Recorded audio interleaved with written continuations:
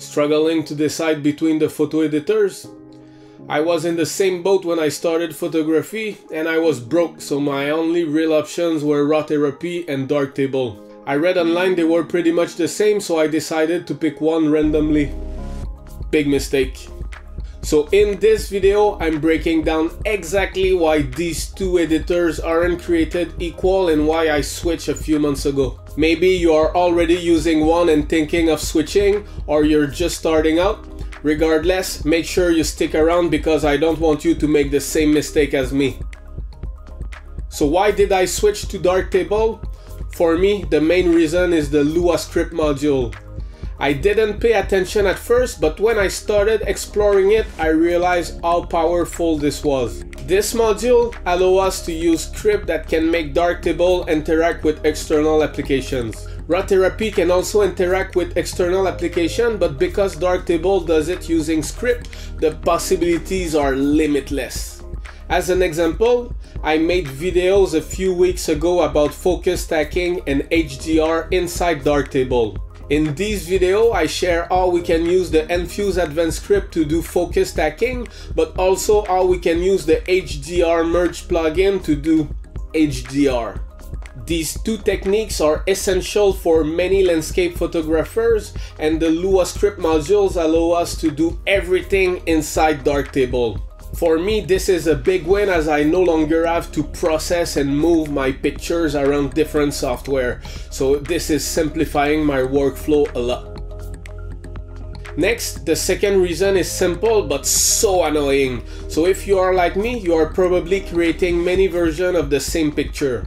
For instance, I might create one I will use as a wallpaper on my desktop and another one I will use on my phone.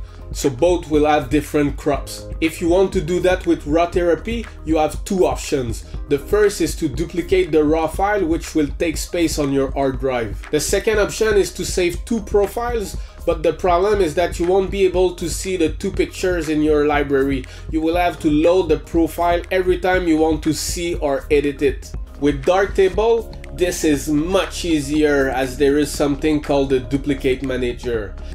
As the name implies, this allows you to duplicate your image to do different edits. And when you duplicate an image, both are shown in the library, which is much more convenient. This is a very small difference between these photo editors, but as I make many versions on almost all of my pictures, these features make my life much more easier. And the last reason is the geo-tagging feature. So my camera does not have any GPS, so I have to enter the coordinates manually. When I was using RawTherapee, I had to use another software to add the GPS information after the picture was exported. But with Darktable, they are modules for geo-tagging. We can import the GPX file we got from applications like AllTrails, or we can simply drag and drop the picture on a map to add the GPS informations. And again, this small feature is simplifying my workflow a lot. So to conclude, there are a few features in Darktable that makes my workflow much easier. Instead of using one software for geo-tagging, another for HDR, another for focus stacking, I can do everything inside Darktable. And I know I said there were only 3 reasons, but actually there is more. For instance, RawTherapee doesn't save your snapshots or your history. This means that if you open an old picture, you have to look at each module to see the change you made. And another thing is masking. The local editing module in RawTherapee is so hard to use. There are so many sliders, and after months, I still don't know what most of them are doing. But don't get me wrong, I'm glad they added that feature and I was always able to do what I wanted. But doing mask in Darktable is much easier.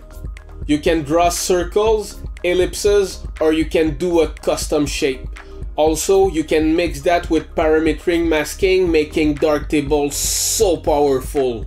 So in my opinion, Darktable has more features, so I recommend you use it over RawTherapee. But we all have different workflows, so perhaps the best is to try both before you decide what's best for you. I hope this video was helpful for you. If it was, just give me a like and see you next time.